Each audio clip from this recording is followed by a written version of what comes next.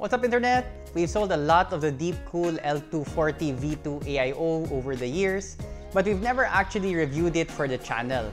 Pero tamang-tama, nagpadala si Deepcool nung latest refresh nila para sa AIO na to, the L240ARGB.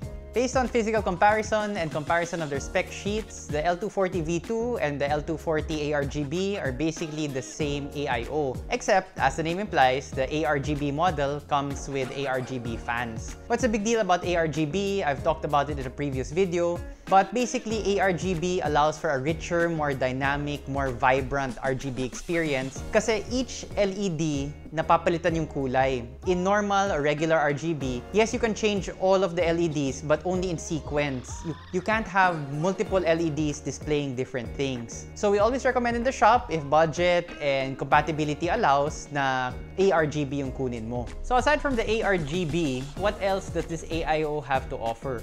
Number one is Deepcool's anti-leak technology. And Deepcool makes a big deal about this, that they have a special bladder inside the radiator to ensure that no leaks occur. I don't know if this is just marketing hype, but based on experience, since marami na nga kami nabenta nung L240, over the years, we've sold a lot of those units, and not a single customer has come back to complain na tumulo yung AIO nila. So just based on experience, Deepcool's anti-leak technology is legit. Bottom line, based on the experience of our customers, we've never had someone complain that this AIO sprung a leak, which is super important considering that you don't want your expensive parts suddenly wet from some kind of leak in the AIO.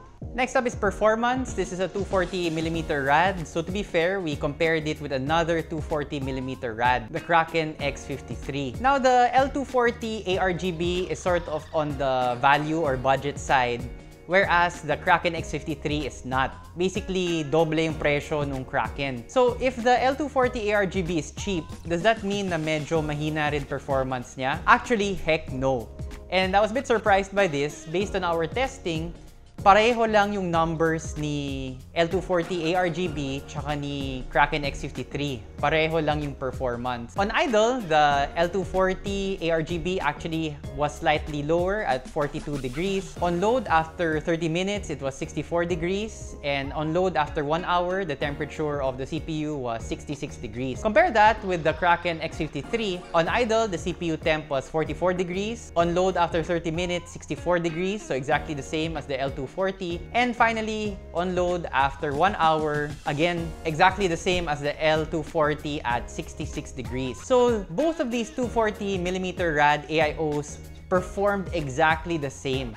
And yet the L240 ARGB is around half the price of the Kraken X53.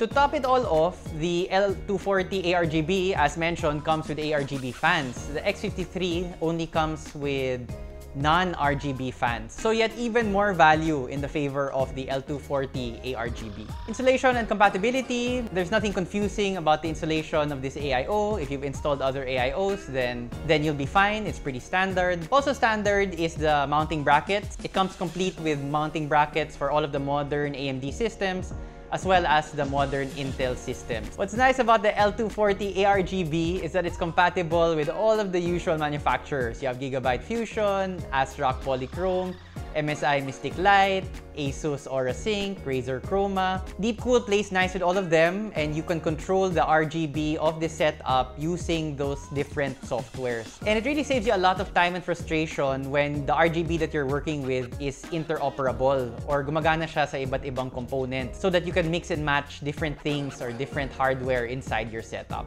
It's a real plus that Deepcool works with those other brands instead of forcing you to use its proprietary software. Lastly, on the aesthetics, it's really hard to fault the L240 ARGB since it's such a reasonably priced AIO. For me, my only personal gripe is that sana yung kasamang ARGB fans, yung CF120 Plus. These are the refreshed versions of Deepcool's venerable CF120 fan. And the CF120 fans were great in their time. But the Plus really pop. As you can see in this case, the CF120 Plus have sort of these cutouts at the edge of the fan frame, so more light bleeds out.